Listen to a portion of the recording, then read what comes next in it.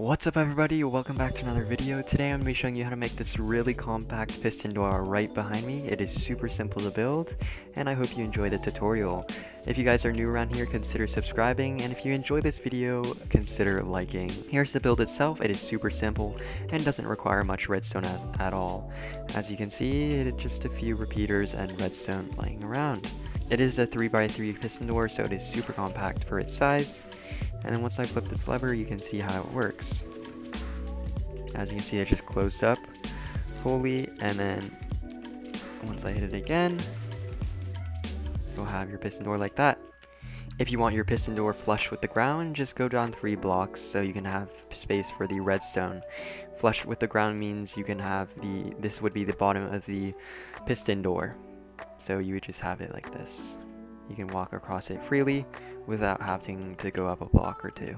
To start out, pick a building block, place it down here with a redstone on top of it, and then place an observer facing that way, and then another observer facing into that observer here, where the red dot is on the top here, and then place a dropper here, facing this way. Now place an observer facing into this block here, where the red dot is here, and then place a building block here with an observer facing this way, where its face is here. And then place 2 sticky pistons like this, facing upwards, like so. You should have something looking like this now. Now on this sticky piston here, place another sticky piston here, but upside down, like this. And then place a block on the top of this sticky piston with another block here with redstone on top of this one. Like this. Now you can pick your piston door block. This block can be any type of block except for immovable blocks like furnaces or obsidian.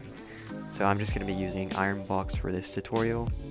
So yeah, just place 2 of your blocks here, and then from here just go up 1, 2, 3 blocks like so, and then place an observer facing upwards where the face is here, and then place a sticky piston here like so, and then another one there with a dropper on top of this one. Now you can reset these blocks here like so.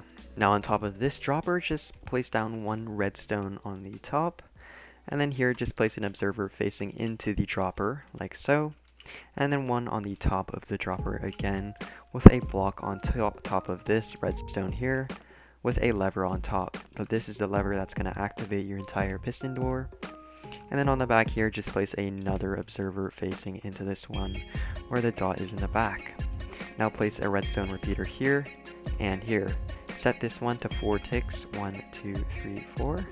This one right here, and then just leave this one as is. Now place the sticky piston facing downwards like this, and then a temporary block there with another sticky piston facing downwards. Now place an observer facing into this block here, and then place your building block here for your door. Now place redstone right here where you put your 2 building blocks, and then place another one here with redstone on top of this one, and a temporary with redstone on top.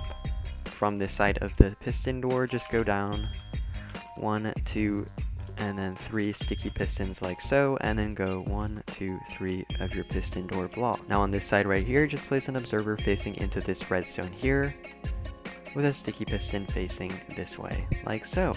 Your machine is almost complete. Now just go to the bottom of the build and then just break out the blocks at the bottom here. This is very important, or else your machine will not work. So just leave 1 block at the bottom here.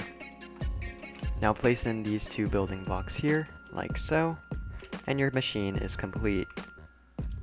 And then press this, and it should be done.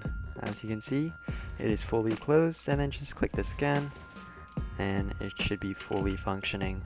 Now to make it flush, just do this with your blocks, like that, and then just flip this. There you go.